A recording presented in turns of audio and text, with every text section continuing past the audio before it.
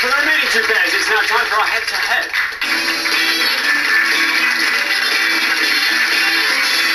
Well, congratulations, Alex, Seth, Stephen and Richard. You are now one step closer to the final and a chance to play for our jackpot, which currently stands at £2,250.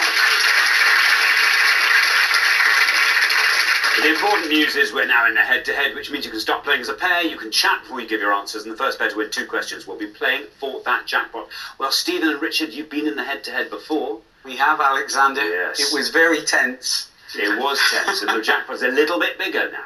Alex and Seth have come in, and they have been our low scorers every round, so you know what you're up against. But together, I think you might be a match for them. Best of luck to both pairs. Let's play the head-to-head.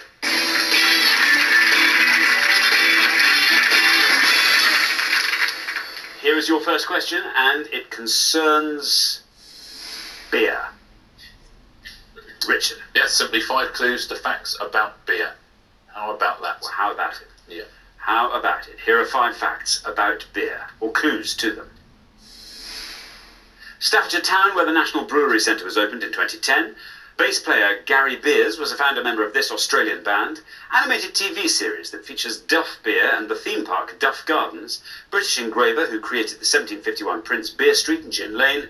And the country whose name denotes a type of pale ale that's often referred to by the abbreviation IPA. I'll read those again. Staffordshire Town, where the National Brewery Centre was opened in 2010. Bass player Gary Beers was a founder member of this Australian band. Animated TV series that features Duff Beer and the theme park Duff Gardens. British engraver who created the 1751 Prince Beer Street and Gin Lane. And the country whose name denotes a type of pale ale that's often referred to by the abbreviation IPA.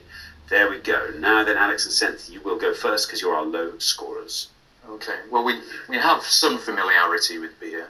Perhaps not to the degree to know all the answers to this board, but to the bottom one. Yeah. So we think the bottom one, the country whose name is denoted by the I ahead of pale ale, is India.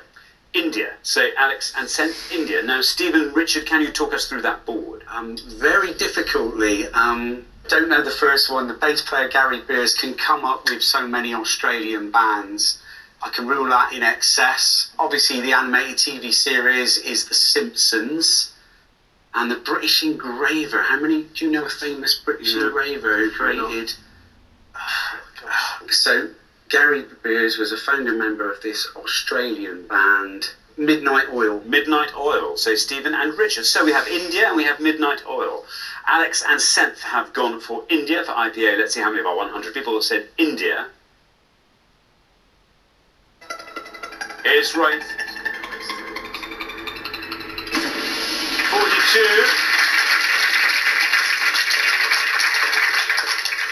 And after a bit of deliberation, Stephen and Richard have arrived at Midnight Oil for the band Gary Beers plays with. Let's see if that's right. Let's see how many of our 100 people said Midnight Oil, if it's right. Bad luck. I'm afraid not Midnight Oil, but that means Alex and Seth, after one question, you are up 1-0. Yeah, we'll get on to that answer last. I'll reveal the other ones first. The Staffordshire Town, very well known for its brewing, whereas Burton-on-Trent would have scored you 20 points. The animated TV series was The Simpsons, would have scored you 57 points though. The engraver, Hogarth. was Hogarth, yeah, William Hogarth. He would have scored you 12 points. And the Australian band is the only one you definitively ruled out. It's In Excess. And would have scored 7 points, would have been the best answer on the board. Thank you very much indeed. Okay, now here comes your second question. Stephen and Richard, you have to win this one to stay in the game. But you get to answer it first, so the advantage is yours. Our second question today is all about words without vowels. Richard? Yeah, we're going to show you 5 pictures now, which represents words which have no vowels in them. We're also going to give you the first letter of those words, but can you tell us what the words are, please? Thank you very much indeed. Let's reveal our 5 pictures, and here they come. We have got A, G,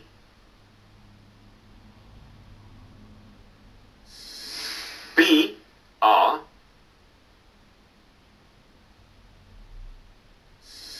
C, C,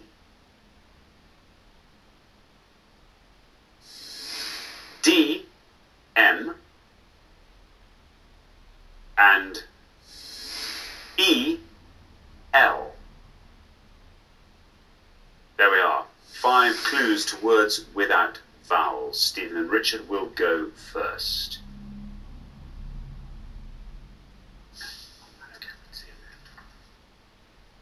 Okay, we're going to go with C, and we're going to go crypt. C, crypt, say Stephen and Richard. Now then, Alex and Seth, do you fancy talking us through that board? So we think A is glyph, Yeah. and then B rhythm. We think they're correct with C, and then E is links, and we can't quite tell what D is. I think we're going to go A. You're going to say A is glyph. Glyph. Yeah. A, glyph. So we have crypt and we have glyph. Stephen and Richard said crypt. Let's see how many of our 100 people said that. Is right. 60 for crypt. Alex and Seth, meanwhile, have gone for A and glyph. Let's see if that's right. Let's see how many of our 100 people said glyph. It is glyph. And that wins you the point. Very well done indeed. Down it goes for 11. Very well done indeed, Alex and Seth. That means after only 2 questions, you're straight through to the final 2-0. Yeah, terrific answer. Very well played. Most famous Egyptian pop star was Glyph Richard. Now, let's look at the rest of these. B is rhythm, as you said. That would have scored you 31. We'll move to E next, which is links, and it's the biggest scorer. We scored 74. Now, I love the fact that so many people at home will be looking at D and saying, but muesli's got loads of vowels in it. Yeah. This is a very famous substance that It's we've all heard myrrh. of. It is Myrrh. myrrh. Is the right answer, and it's a pointless answer. So very well done if you said that. I'm very surprised by that. Thank you very much indeed, Richard. Well, that means we have come to the end of our head-to-head round, and Stephen and Richard, I'm afraid this is the point where we have to say goodbye to you, but thank you so much for playing. You made your way twice through to the head-to-head. Shows it wasn't a fluke the first time, you see, but very, very well done. I'm sorry you didn't get to take home a pointless trophy, but it's been great having you here. Thank you so much. Stephen and Richard. But for Alex and Seth, it is now time for our pointless final. Congratulations, Alex and Seth. You have fought off all the competition and you have won our coveted pointless trophy. So very well done.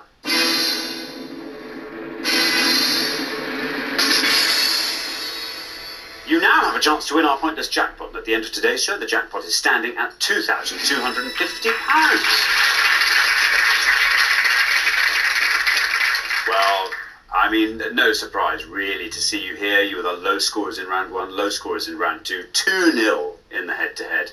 And here you are. I mean, very efficient work you've made of this. And it's good, because it means you be back to your research, because we need you. We need you back there. But what would you like to see come up in this last round? I'm a bit of a film buff, so that would be quite good. Yeah, something sciencey or medically related would be good. Okay, well, you know how it works. There will be 4 things for you to choose from on our first board. Let's see what today's selection looks like. We've got Motown, Game of Thrones, classic 1940s cinema, Royal Georges. I think we're going to go with Game of Thrones, please. Game of Thrones. I'm a bit of a film buff. I'll go for classic 1940s cinema. No, Game of Thrones. Game of Thrones it is, Richard. Well, these days television is like cinema, Well, isn't it it? In is. terms of its scale and all that kind of stuff. And if you're a fan of Game of Thrones, you've picked a very nice category here, I have to say. We're looking for any of the following, please. Look for any actor who has appeared in 10 or more episodes of Game of Thrones. We're looking for the name of any named character in Game of Thrones up to the end of season 7, or we're looking for any writer or director of any episode of Game of Thrones, again, up to the end of season 7. So actors in 10 or more, any character, according to the Game of Thrones website, or any writer and director, again, according to the Game of Thrones official website, and these are all up to August 2017. Very best of luck. Thank you very much indeed. Now, as always, you've got up to 1 minute to come up with 3 answers, and all you need to win that jackpot is for just one of those answers to be pointless. Are you ready? Yeah. Okay, let's put 60 seconds up on the clock. There they are. Your time starts now. Okay, so characters has got to be the easiest, right? So I don't know, like one of the younger Starks, like Rickon Stark. I don't know. Can you think of anything less? Human characters, Okay, but do you know the dragons' names? yeah, probably not. Actually, Okay, so then a Targaryen, so like Aegon Targaryen. I know some actors, so obscure actors, so Thomas Brody Sangster. Hafthor Bjornsson. Apple Bjornsson, yeah.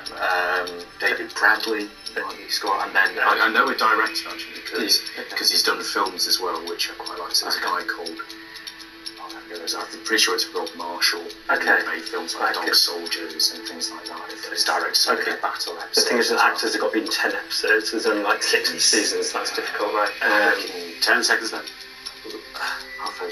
Apple Bjornsson, Thomas Brody Sangster, and Rob Marshall. Okay, good. Okay, that's your time up. Sounds like you've got lots of answers to choose from. What 3 are you going to give me? Okay, so we're going to go with a couple of actors. We're going to say first Hafþór Bjornsson. Hafþór Bjornsson.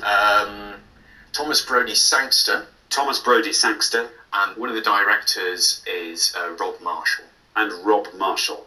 Of those 3, which is your best shot at a pointless answer? Rob Marshall, I think. Okay, yeah, Rob Marshall. Okay, Rob Marshall will put last. They all sound pretty good to me, but which is your least likely to be pointless, do you think? Yeah, Hafþór Bjornsson. Hafþór Bjornsson will put first. Okay, well, let's put those answers up on the board in that order then, and here they are. We have got Hafþór Bjornsson, Thomas Brody Sangster, and Rob Marshall. Well, very, very best of luck. 3 great answers on the board there. Surely you've got to hope one of those will be pointless. If one is and wins you that jackpot of £2,250, what would you like to do with the money? Alex, you first. Well, we'd like to go away with a big group of friends from university, some of whom seem to be returning from living in Brazil for a while, so we could make that quite a good blowout, I think, with that money. Fantastic. Senth, anything you want to add to that? Yeah, so I'll give a little bit of it to a charity that I'm quite close to. They're called Fight for Sight. So they fund research into vision and blindness. And then the rest of it, I'm going to Hawaii for work, so I spend it on a bit of a holiday afterwards. Very nice indeed. Well, very best of luck. As I say, 3 good answers there. Let's hope one of these will win that jackpot for you. Your first answer was Hafþór Bjornsson. In this case, we are looking for any actor in 10 or more episodes of Game of Thrones. If Hafþór Bjornsson is pointless, you leave here with £2,250. Let's see how many of our 100 people said Hafþór Bjornsson. It's right. It now simply has to be pointless, and you will take that jackpot of £2,250 away with you. Down we go into single figures, still going down with Hafþór Bjornsson. We have done it! Right out of the gate. Very well done indeed. Very impressive.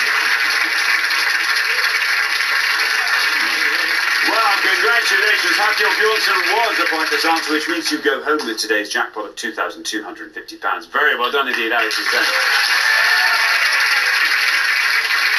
Yeah, very well done, gents. That category's been waiting there just for any Game of Thrones fan to come along and take it, because there's so many pointless answers in the different categories. So great that you finally come along and got it. Thomas Brody Sangster, also a pointless answer. It won't surprise you to hear. Rob Marshall, incorrect answer. Neil Marshall was the guy you're thinking of. He would have scored you 1 point anyway. Would have been a terribly disappointing end to the final. But I'll show you some of the actors here, and you'll see immediately some of literally the biggest names in Game of Thrones were pointless answers. Let's take a look. Diana Rigg, Gwendolyn Christie, Jonathan Pryce, Natalie Dormer. I mean, people you would never have said because you think they'll score points. Anton Lesser, Gemma Whelan, a pointless answer. Indira Varma, Una Chaplin, Owen Teale, Paul K. Peter Vaughan, Julian Glover, Tara Fitzgerald. Loads and loads of pointless answers there. The big scorers, Kit Harington, Sean Bean, Peter Dinklage. They were the highest scorers. Let's take a look now at these characters. Now, in the characters one, there were 177 pointless answers. There's a few of them up there for you. Caitlin Stark, Hodor. I mean, there's hundreds and hundreds. There's so many of them. Apart from the big obvious ones, everything else is a pointless answer. And those writers and directors of Game of Thrones, unsurprisingly, fewer answers here because it's a smaller category. Alex Graves directed 6 episodes. Jane Espenson, one of the writers. Jeremy Podeswa, another director, another writer. Vanessa Taylor. George R.R. Martin, unsurprisingly, the biggest scorer there. Very well done if you've got any of those answers. If you're a Game of Thrones fan and you gave 3 answers, I guarantee you one of them would have been pointless. So very well done. And gents, congratulations. A good day to come along, but you've absolutely stormed it throughout the entire show, so it's well deserved. Thank you very much indeed, Richard. And thanks once again to our winning players, Alex and Senth, who go away with today's jackpot of £2,250.